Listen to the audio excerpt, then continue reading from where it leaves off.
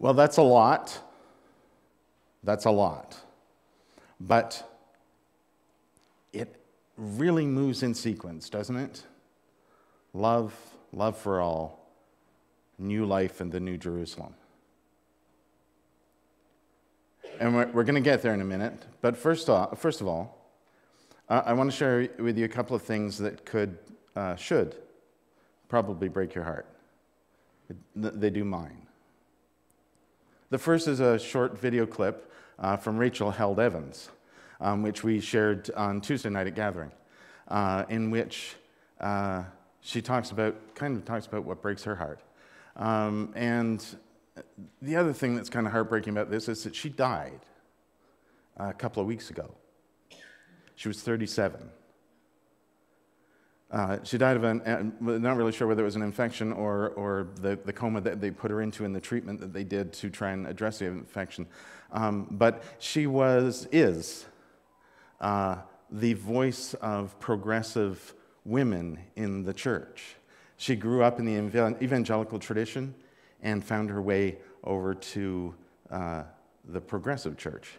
And so she has a lot to say about what the church says to people and how it says it. So this is Rachel Held Evans.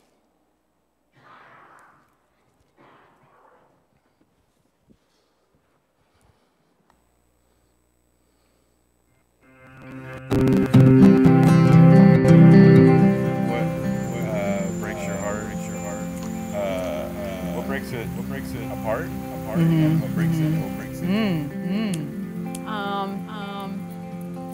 The thing that breaks my heart more than anything else is people suffering at the hands of Christians. It breaks my heart to see the door of the kingdom slammed in people's faces. It breaks my heart to hear stories about people who loved Jesus, followed Jesus, and then were told by someone that their sexuality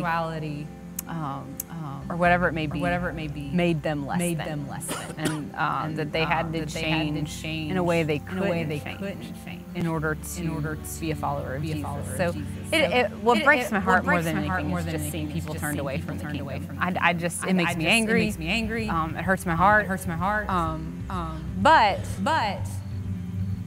I see Jesus running after this, like full speed ahead.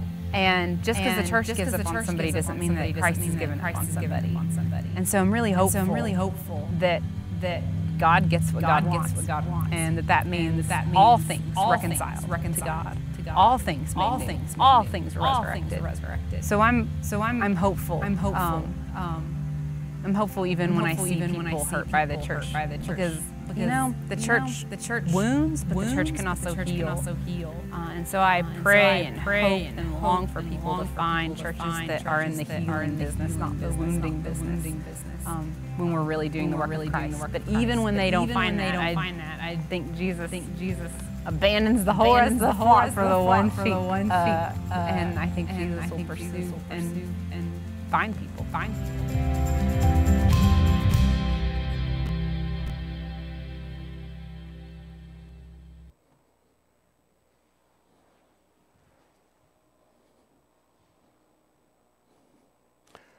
This is a story from earlier last week. I think it's actually the end of the previous week, but early last week. Tennessee pastor who repeatedly raped daughter 14 gets 12 years. Judge Stephen Sword sentenced Pastor Richards to only 12 years in prison for repeatedly raping his 14-year-old daughter over the course of several years. In court, prosecutors argued the severity and heinous nature of the crimes deserved a minimum of 72 years in prison. That would have been the maximum sentence, by the way. But the judge felt otherwise. I'm not going to read you all of the rest of this because you don't want to read all of the rest of this. But over 30 parishioners from his church came to court to show support for him. At sentencing, he refused to take responsibility for the crime and instead blamed the victim. Let me just cut to the chase here. He could have got 72 years in prison after being found guilty of repeatedly raping his 14-year-old daughter, but instead he received only 12 years because Judge Stephen Sword admired the good works of this, and I'm quoting, good Christian man, unquote.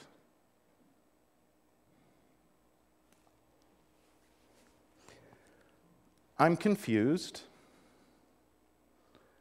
What does Christian mean anymore?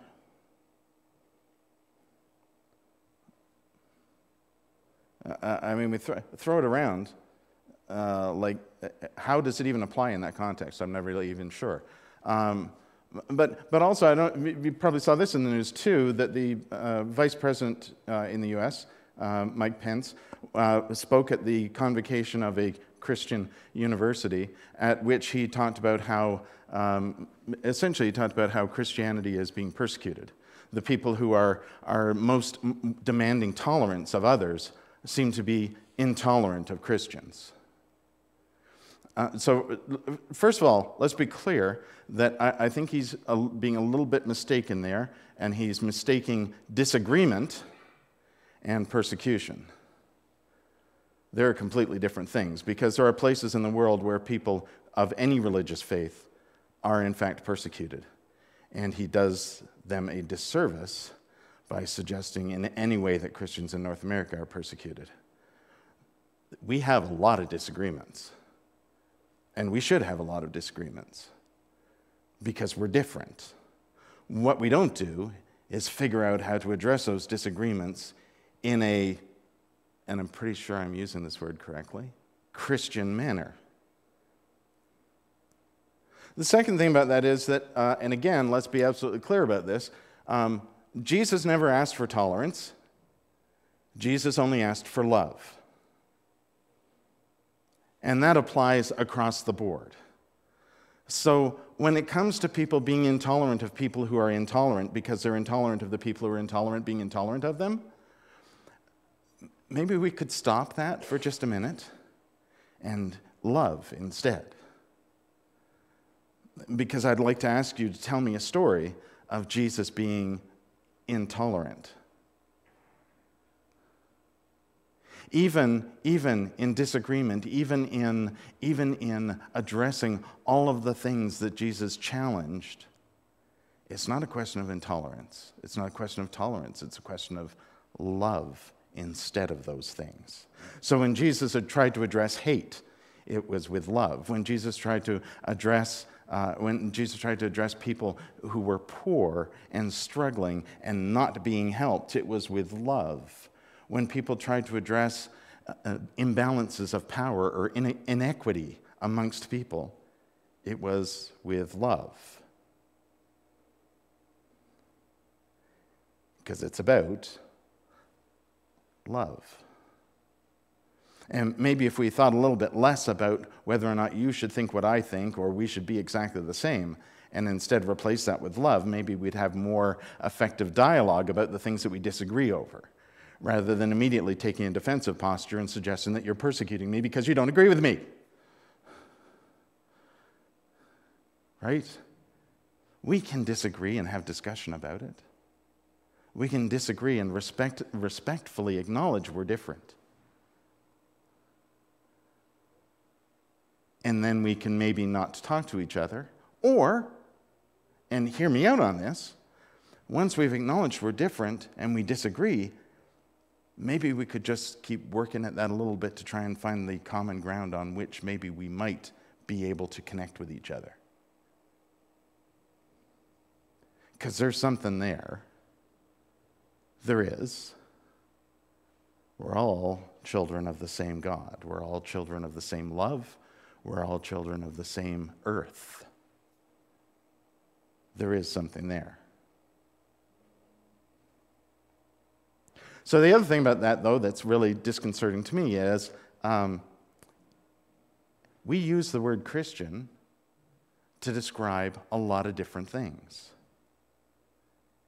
And I think the key to that is that we use the word Christian to describe that very thing.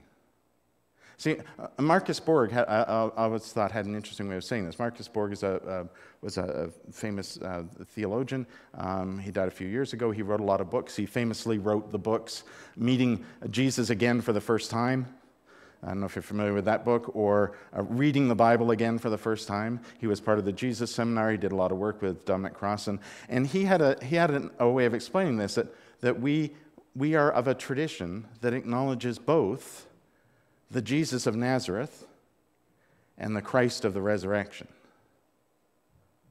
Our problem sometimes is getting those two things to work together. And see, I think one of the reasons our problem for getting those two things to work together is based on the idea that we see the Christ as since resurrection. In other words, all of the traditions of the church. It's the church that defines Christian, not Jesus.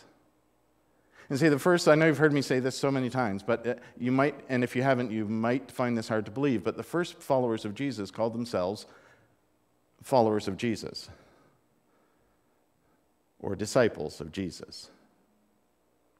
When they got to be enough that they thought they might have a name, they called themselves people of the way. Christians did not call themselves Christians. Somebody else did that. Someone else labeled Christians, who was a non-Christian, labeled them as Christians, and it stuck. So, are we followers of the traditions of the church and the culture of the church, or are we followers of Jesus? Let me just take a moment as you're pondering that to remind you that Jesus never said either or. He always said and. Because we can't be just one or the other, can we? We can't just be one or the other. You can't say, I am simply a follower of Jesus, and not acknowledge the 2,000 years since that we have lived through the traditions of the church. You can't simply ignore that. You have to take that into consideration too. And if you are a foundational, the church is everything kind of person, sorry, you got to acknowledge Jesus. I know that sounds weird, because you'd think, hey, where did the church come from again? But in fact, it's not hard to do that. And here's a quick way to understand that. If you belong to a church that, first of all, almost exclusively reads from the epistles and rarely from the Gospels, you should probably rethink where you are. Because you're not hearing the story of Jesus, you're hearing the story of Jesus as told by other people, reinterpreted by the person who's reading that to you. The epistles are valuable things. I've frequently talked about how important it is that we have those, particularly the ones that we know are for sure from Paul, because it's his writings to the people in churches that he's established to help them be more of who they are. But they are, in fact, Paul's understanding of Jesus' message. Even the Gospels themselves, whoever wrote them, the way they wrote them, reflects what they're trying to tell of Jesus. But it's at least closer to the message. So that's thing number one. Thing number two is, if you belong to a church that actively discriminates against people, hurts people, calls other people the enemy, you might want to think about the church that you belong to, because that isn't the message of Jesus either. How we create community isn't always just based on the message of love. Sometimes it's based on the message that gives us a feeling of empowerment, and sometimes that feeling of empowerment is about power over other people. And it feels good. It's not right, but it feels good, and we like it. But again, Jesus was never about power over people. Jesus was about power with people. Jesus was about empowering people to be more of who they are. And who you are is created in the image of God. You are literally love. in human form, which, by the way, describes Jesus. It is one of the ways that we describe Jesus, right? Do you remember Christina Rossetti's famous Christmas poem? It's sometimes sung as a hymn at Christmas. Love came down at Christmas. The way John, in the Gospel of John, the way John describes Jesus is the Word made flesh. Love come alive. God among us. Emmanuel means God among us. That's you, too. So it seems pretty clear to me, particularly if you, say, read the Gospel of John, where it says, love one another as I have loved you. But it's not just about John. Remember, that's the later Gospel. The other stories of Jesus that we know. Think about all of those stories of Jesus that we know. Yes, there's a lot of Jesus stories where he talks, and he talks, and he talks. But think about all of what he did, how he lived, because there's the key right there. Jesus lived into his being, which is love. He lived love with people. Did that mean he was always perfectly calm and understanding and never got annoyed about anything, never got upset about anything, he never cried, probably never laughed either? No. No, it doesn't mean that. It means Jesus faced challenges too, just like you. I can't imagine that there wasn't a few mornings that Jesus woke up thinking, oh, crap, it's a day. Just like we do.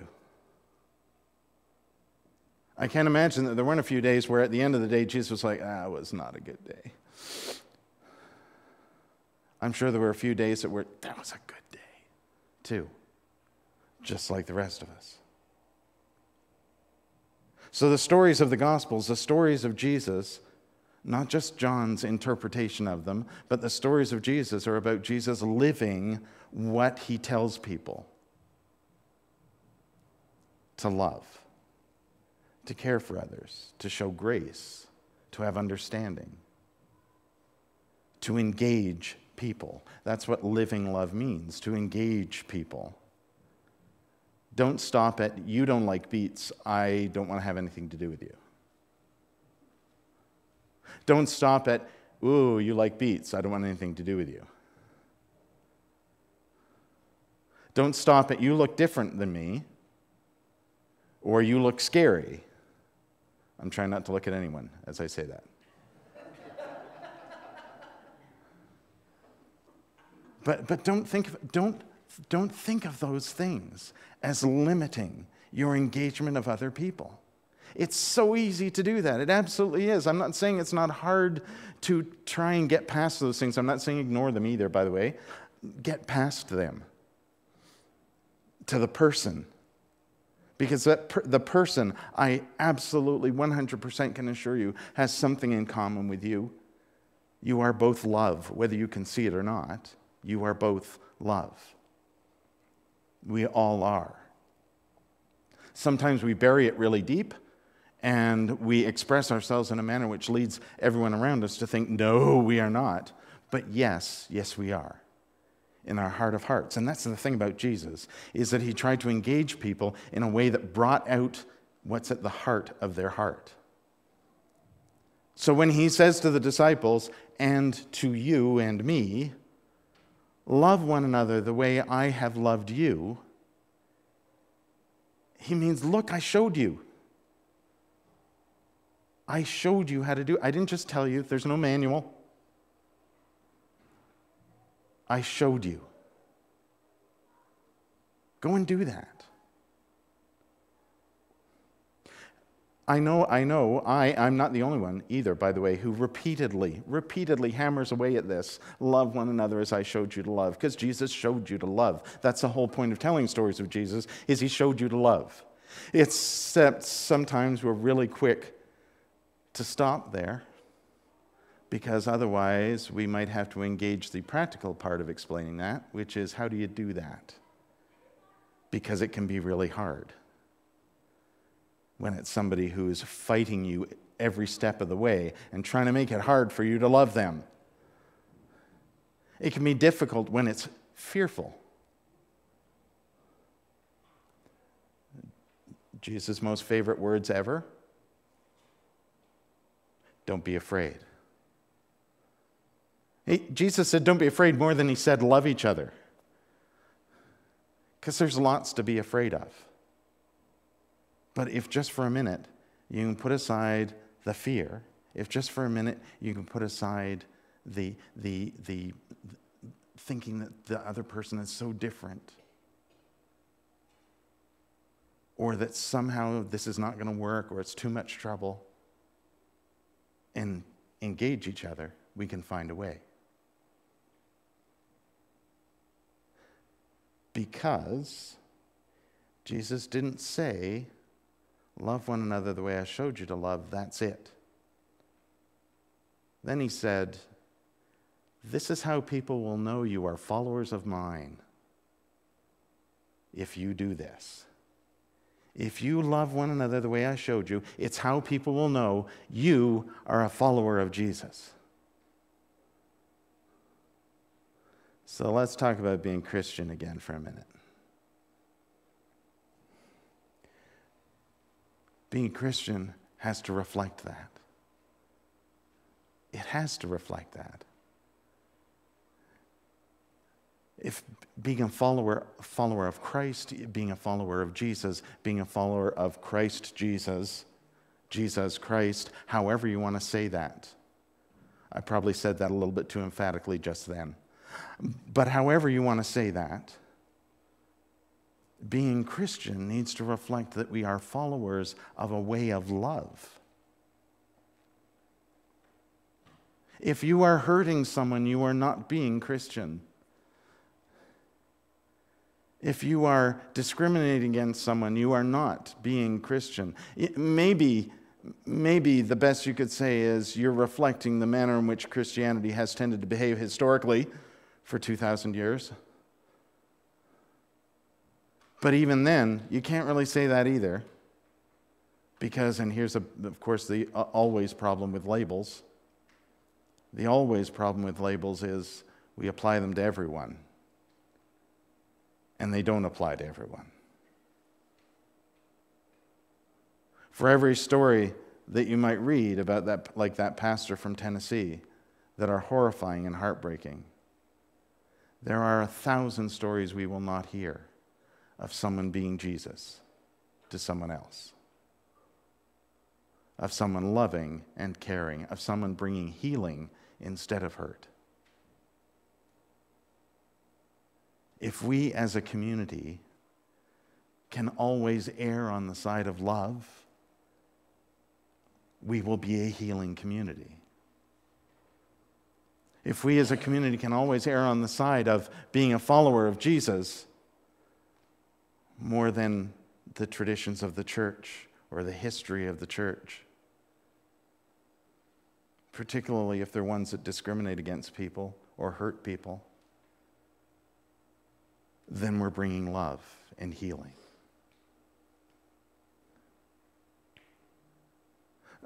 Rachel's right when she says, because she's experienced it too, right? She's experienced a church as a community excluding people and hurting them. And she's right. Jesus is going to chase after those people still. Somehow. It could be in another community. It could be in another person. It could be simply in spirit.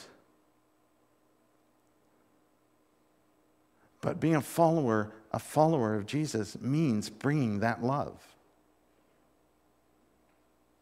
Living that love. Sharing that love with other people. It's hard work. So Peter has a vision about all the stuff he's been told to exclude in his life. And he has a vision of God saying, listen, if I created everything in love, then you should love everything. And he realizes it isn't about food. It isn't about stuff. It isn't about things. It's about you and me.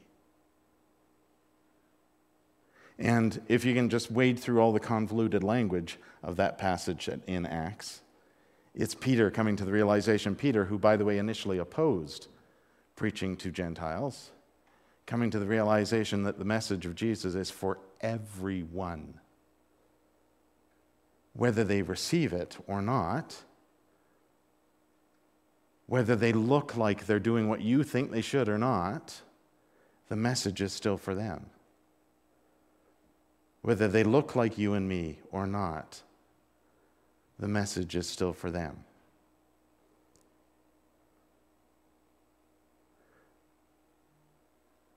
I am doing a new thing, says God. How long are we waiting for that new thing? Because I think we read that passage from Revelation, and by the way, it's not the only place in the Bible where God says, I am doing a new thing. Jeremiah, for example. And we wait for God to do a new thing. And we will probably keep waiting until we realize that just like love, it's a two-way street. God needs our participation. That new thing is you. It's in you. You are the seed, if you like, of the new thing. How are we going to make it grow? That's why we gather in communities, is to make it grow. That's why we gather in communities, I hope, that invite and welcome everyone, that share love with everyone, that create a place where people feel safe to be who they are, where people feel like they can belong, because belonging isn't just about I fit in, or I look the same, or I like what you like. It's about feeling like what you bring that's unique about you becomes part of the community and is shared by others too. That's when you really feel like you belong. And we can only do that with the kind of engagement that comes from being a follower of Jesus and living into that love. Does it mean, by the way, that any communities that are not followers of Jesus, i.e. other religious traditions, can't do that? No, of course not. Because what is Jesus, after all? Jesus is love. The Word made flesh, love come among us. The realization of what's in all of us. You can be Jesus too, to everyone around you. And everyone you meet can be Jesus to you. The seed is planted. We need to grow that.